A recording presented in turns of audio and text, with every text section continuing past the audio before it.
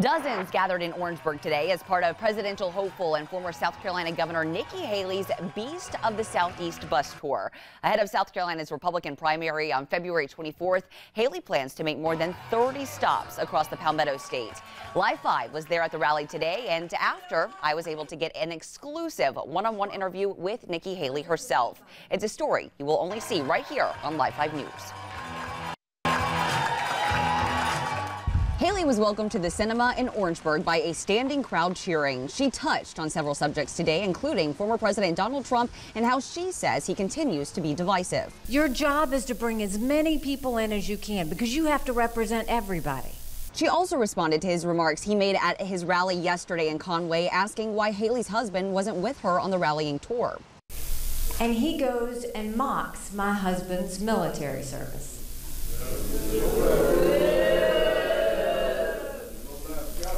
Now, my sweet husband is deployed as we speak. And what I said to him yesterday, and I'll say today,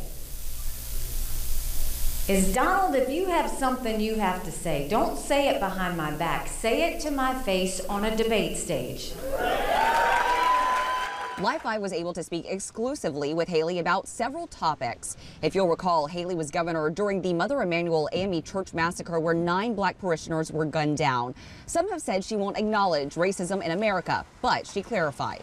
I have said there is racism in America. I have no problem saying there's racism in America. I have said America is not a racist country. The premise of America was never meant to be racist. There is racism in America, and we need to stomp it out everywhere we see it. And we need to try to make today better than yesterday. That's our goal. And so just like we brought South Carolina together in the tragedy of Mother Emanuel, just like we brought South Carolina together in the tragedy of Walter Scott, the goal is we need to continue to bring America closer and closer together instead of dividing them based on other issues. During Haley's time as governor, according to reports, that the number of incarcerated people dropped 15%, and South Carolina had one of the lowest recidivism rates. This is how she would translate that across the nation. Well, you look at what we did. I went and reformed the entire prison system, and the goal was we taught them computer skills, we taught them resume building, we taught them family planning and financial planning, we gave them faith-based help. But the biggest thing we did is we put equipment behind the fence and we taught them a skill. Now in South Carolina, when someone leaves the fence, they've got a job to go to the next day. That's why we have the lowest recidivism rate in the country. What I want to do is move as many federal programs as we can down to the state level so that we reduce the size of the federal government, but we empower people on the ground.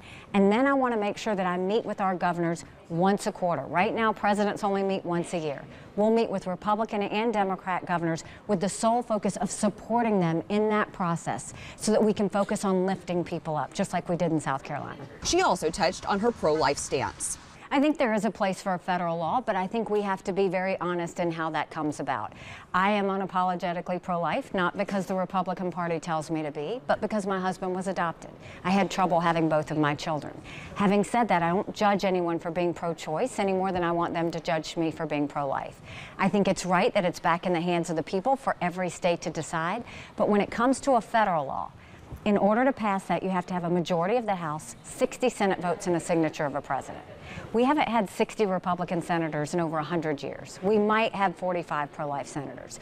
So no Republican president can ban abortions any more than a Democrat president can ban these state laws. So the only way to come together is to find consensus.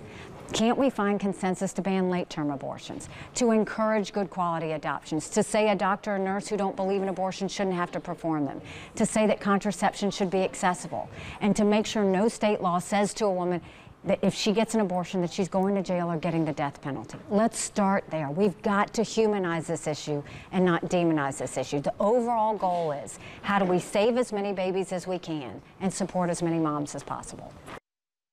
Now, if you would like to see the full exclusive interview with Nikki Haley in its entirety, you can find it on live5news.com. We also requested a one-on-one interview with former President Donald Trump at his rally yesterday in Conway, but he never responded.